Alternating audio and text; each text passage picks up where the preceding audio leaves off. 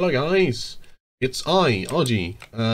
Want to do a really fast, no, a really quick and dirty video today, because I've been seeing a lot of Reddit posts about how people might feel powerless. They might feel like their effort doesn't contribute a lot in the war because they feel facilities are overwhelming and they take too much effort. I think personally it's very much people overbuilding and making things unnecessarily complicated. So I just wanted to show my clan's facility because we've downscaled it a whole lot because we don't want to burn out. And here you see one of my lads filling up fuel.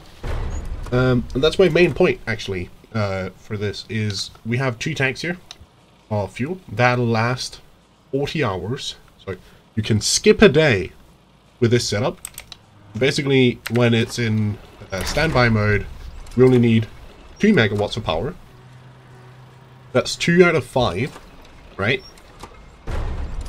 And with the 2 tanks, it can give those 2 megawatts for 40 hours, basically. And of course, those 2 megawatts go to the tunnel network, which we only have 1 of, which is why we only need 2 megawatts. And the whole facility here takes 50 garrison supply an hour. So very much outproduced. We make 160 an hour. So even if this turns off and it doubles our rate, we would still only be using 100 an hour. So being at 900, that would be 9 hours that we can still run back to it and refill it, rebuild it, refuel it before we would have to start repairing anything. So that's really my main point is make a facility that you can spend 30 minutes refueling on basic diesel. You want to use diesel because the fuel density in diesel is way higher. You have the same amount of cans, right?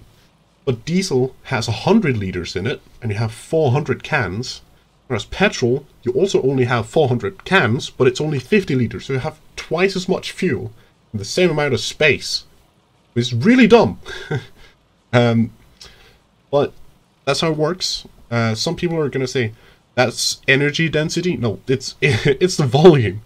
I don't understand. Listen, it's not supposed to make sense. Just understand that it's much more efficient to use diesel. You can store more diesel in the same amount of space. You have to. That's about 40 hours of runtime for a standard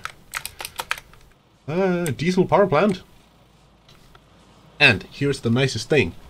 We were considering expanding because we could, and we can sustain it easily. I mean, it would still be just a single one for 2 tunnel networks. But the nice thing is, if we come over here, you can see that we have this materials factory, and you can see that we have almost 6k construction materials. And that's after producing a lot of equipment.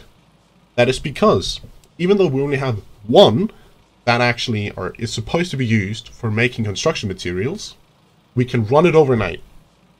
And it has no additional cost. This is how you should be as a solo Logi player doing your logistics. If you want to do facilities, make it so you can have it run overnight where you don't have to actively go get petrol constantly. So you just run it on diesel overnight. You make a ton of construction materials. You can have 32k salvage in a single materials factory, and that's enough for 22 hours if you run it on the basic production line, right? So you can come in, fill it up, go to work, go home, go in, 30 minutes spent on getting fuel, spend an hour, maybe 2 hours filling this up, then you can do something else. You can make food, take care of the kids, or if you're not that kind of person, if you're like me and you don't have a family yet, you can go to the front line, you can go get coal for tomorrow, or you can play a completely different game and still contribute. Right? And if you know, alright, so I know I'm going to go to work and tomorrow I'm going to be off early or it's the weekend or whatever. So I want to start making something really useful. That is when we have this extra diesel power plant. And what we do is, so we have 40 hours normally, we turn both on. Obviously that halves the amount of time we have fuel for to 20 hours. But for me, I have quite a few days where I am off early. So I can put it on running when I go to bed, then I can sleep for 6 hours, go to work 6 hours, so I'm up at 12 hours. I can come home and I can still have 8 hours left for refueling this. And if I turn off one of the power plants, I'll have 16 hours for refueling and getting it back up, which means overnight we made 500 120 mil. And we could have made more if I just had more explosive material, right? An explosive material is really easy to make. So when people complain, I often see that they have a lot of tunnel networks, or they want to power everything all the time. Keep in mind, these things run when you log off, alright? And another really smart thing, from this little train here, I can access most things, right? So I don't have to travel that far with my train to access everything. Most of the things that I can access both the resource container and the facility without having to move. And that is just really neat. We have designs where it's literally just a piece of track that is the same length as the train. Then every building is just wrapped around it, and you just use the little train for fast move of any item. It doesn't always have to be this grand scale of things, even though I know that is sick AF.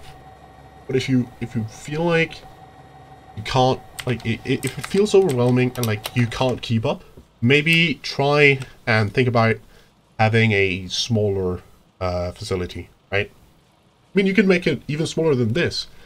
You can make it so small that even if this turns off, it'll still run itself and keep itself alive for a full day, right? You just have to get down to like 25 garrison supply, and you can, even then, you can still make 120 mil. Our facility not only makes 120 mil, it also makes components, and it makes, almost makes rocket trucks, right? So don't be scared by facilities, but make sure to scale it to your ability, and make sure to use these tactics of, I'm only going to run this many things and have this many things affected by my tunnel network, so that I don't have to pour as much time into maintenance than I would with a larger or more needlessly complicated facility. Anyway, I hope that helps someone from not getting burned out. I don't know.